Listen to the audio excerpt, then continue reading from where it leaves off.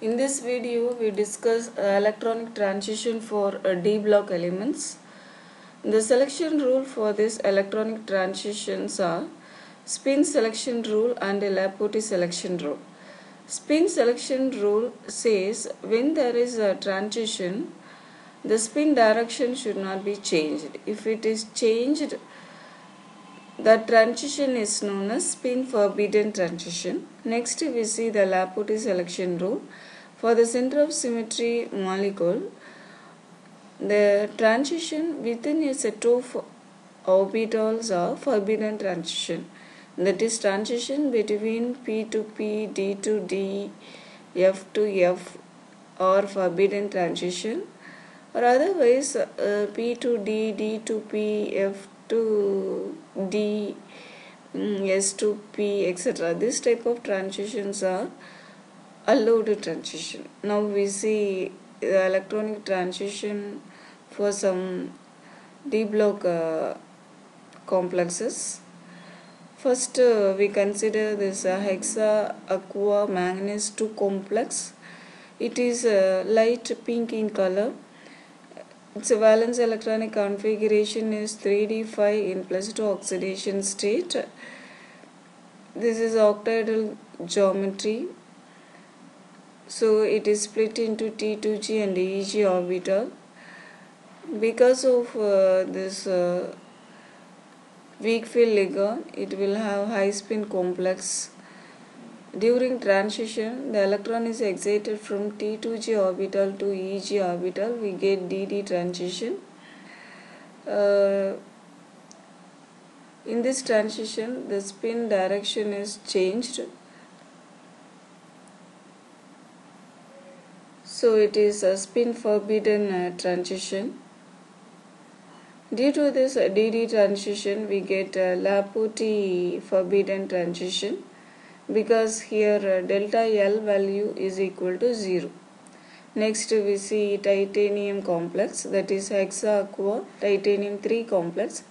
It is light purple in color. Its valence electronic configuration is 3d1 at +3 oxidation state. It is octahedral geometry. So the electron is excited from T2G orbital to EG orbital. We get a DD transition. During this transition, the spin direction is not changed, so it is spin allowed transition. Because of this DD transition, it is Laporte forbidden transition. Next we see tetrachlorocobalt 2 complex. It is somewhat dark blue in color. It is a 3d7 valence electronic configuration at +2 oxidation state.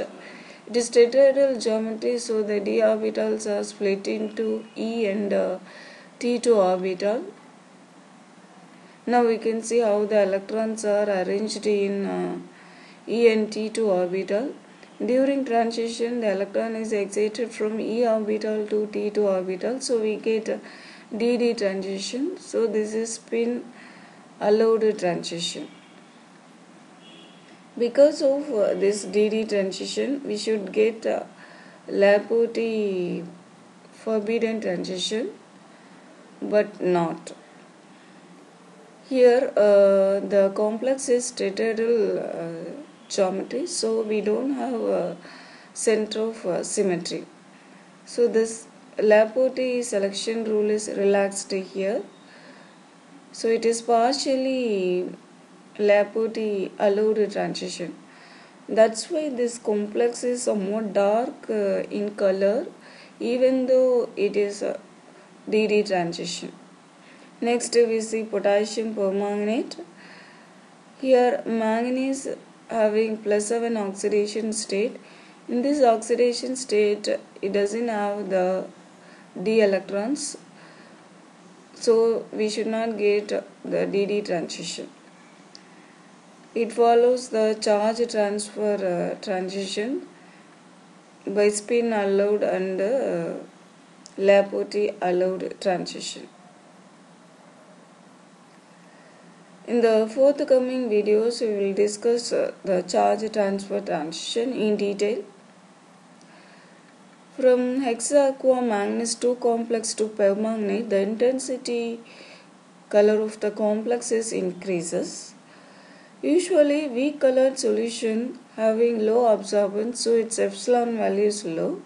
For strong colored solution, it will have high absorbance, so its epsilon value is high. Now we see the expected values of epsilon for these given complexes. In the next video, we discuss the charge transfer transition and types of charge transfer transition in detail. Thank you.